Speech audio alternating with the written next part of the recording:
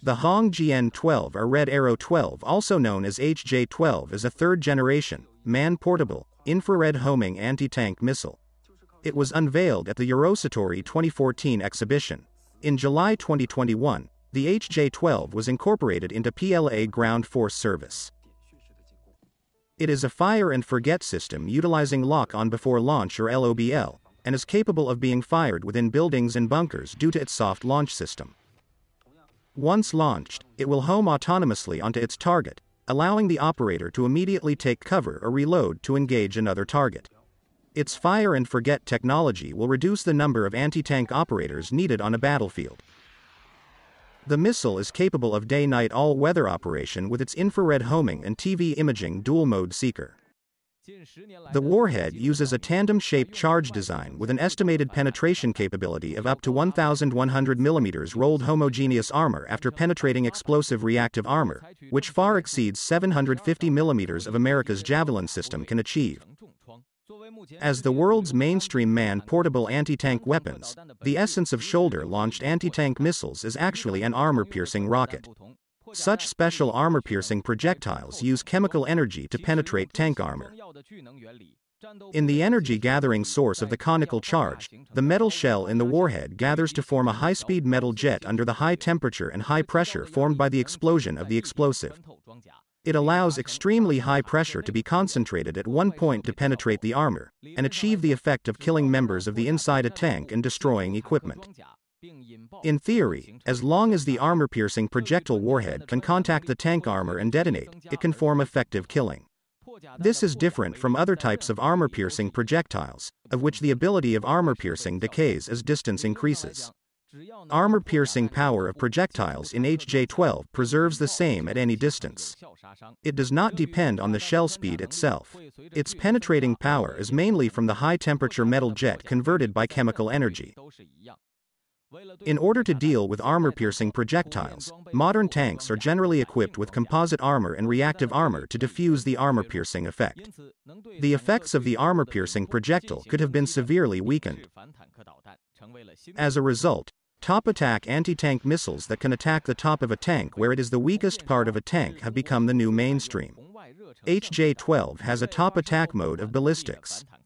As a milestone in the development history of China's anti-tank missiles, the HJ-12 is the first shoulder-launch anti-tank missile that China uses infrared thermal imaging guidance and has the ability to forget after launch, which can effectively protect the shooter. The HJ-12 can attack the top of the tank using a mode of ballistics, or shoot horizontally to directly attack the target.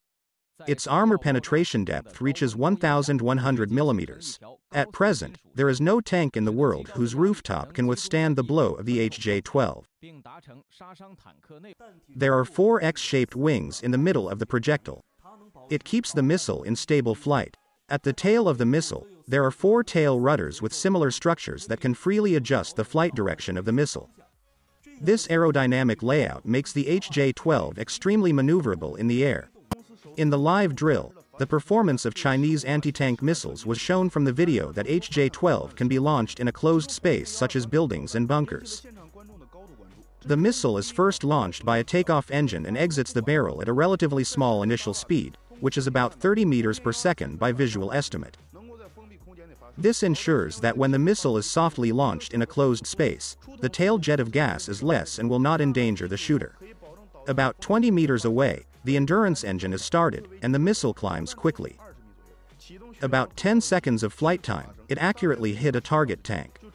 The HJ-12 missile uses an infrared focal plane array seeker, which is an advanced fully automatic, image-guided anti-tank missile. It can fight day and night, which also has the function of TV guidance or uncooled infrared thermal imaging guidance. That utilized fire-and-forget technology, it will home autonomously onto its target. It's about the same weight as the American Javelin, but with a 135 mm caliber, that is much bigger than the Javelin. The HJ-12 uses tantalum tandem-shaped charge armor-piercing projectiles. This warhead has a lethality with a static armor-piercing thickness of 1,100 mm.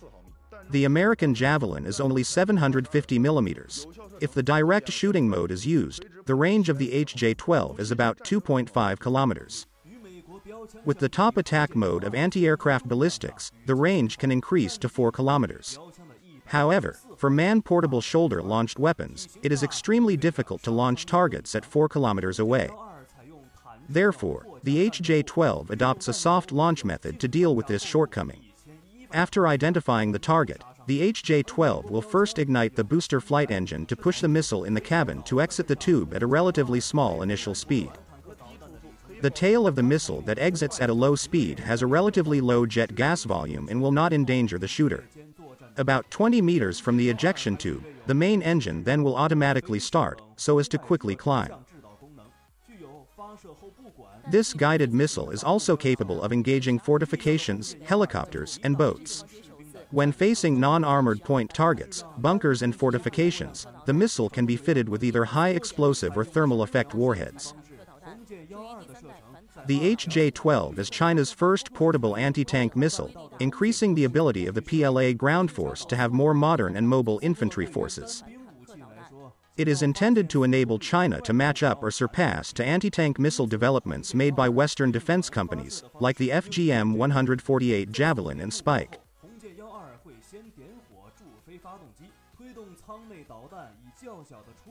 The missile is also available for export to armies in developing countries that would need to contend with third-generation main battle tanks, but the number of potential buyers is likely small due to its higher cost.